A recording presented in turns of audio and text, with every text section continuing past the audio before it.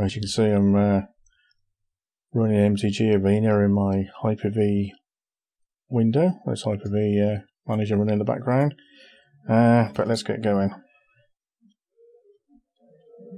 So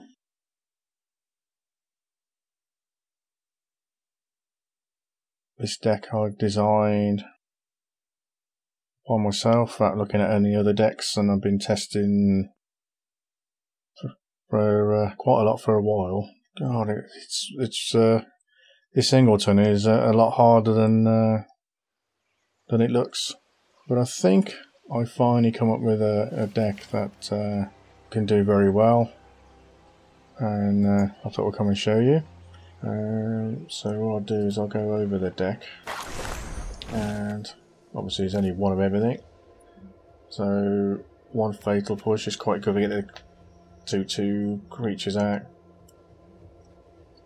That's in there for double edge really, A, for giving me some life from my own creatures, but also getting rid of these artifact crew machines, vehicle machines, because they can be really annoying.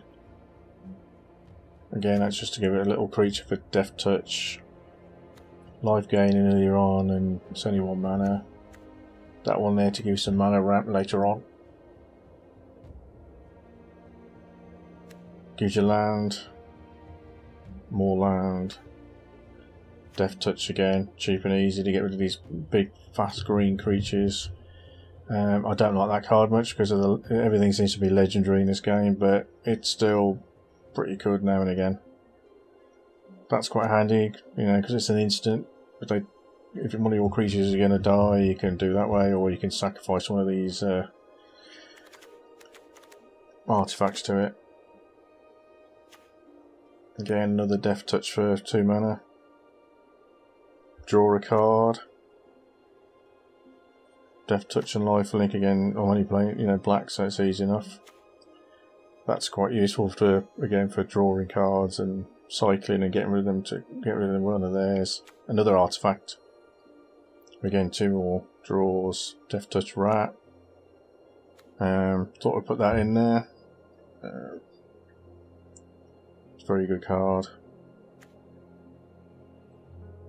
Give him 2 damage, I don't like that. Again, Stubble Black, no problem. Destroy a creature. Thought I'd give that a go. Seems alright.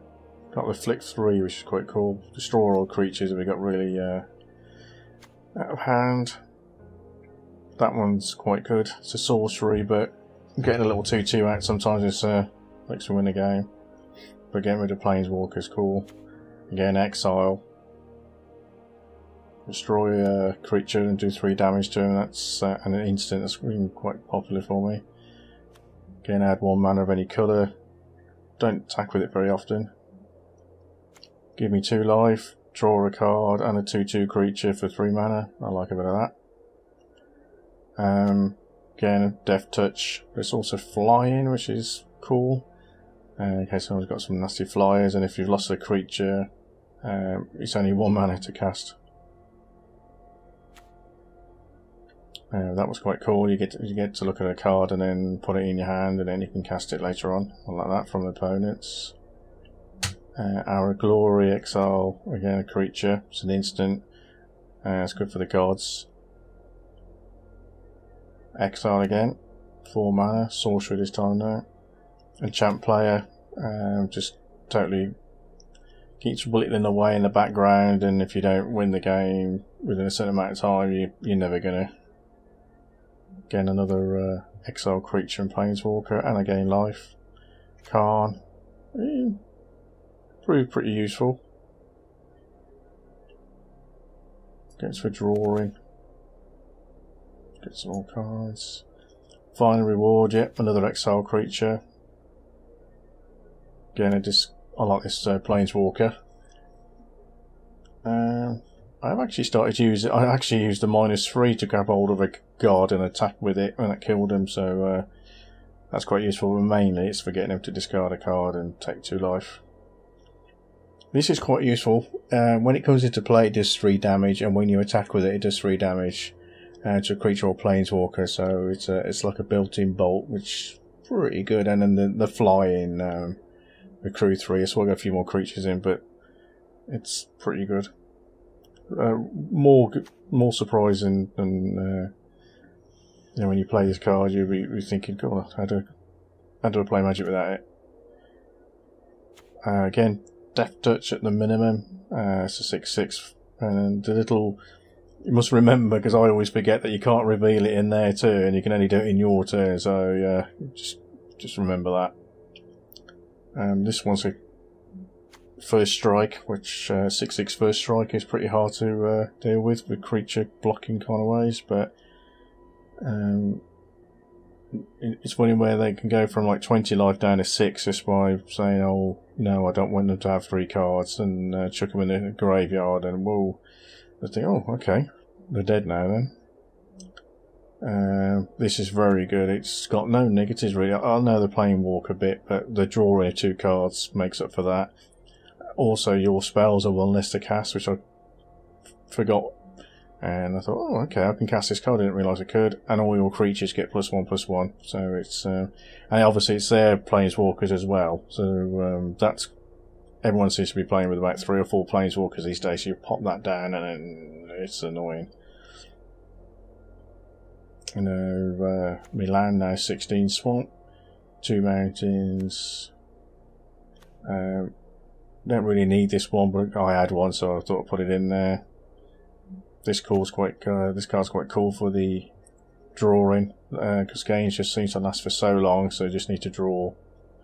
And then this one for exiling all the graveyards, because there's so much graveyard bring back, especially with blue. You know, cast this, do that, get me Planeswalker back, put it into play, and they pinch yours as well from graveyard. So again, I don't really use my graveyard, so exiling and all that, it's good. So it's a nice easy deck. Let's look at the stats in here. That's quite useful for people.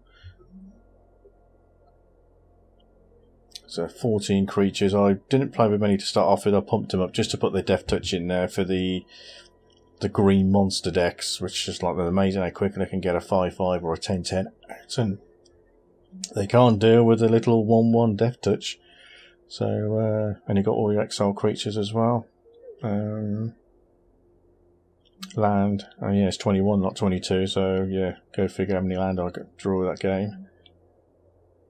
No, please give it a go and comments, and if you want to, you know, I've done some really good standard decks. I don't always build my own. I've been deck building for a long time.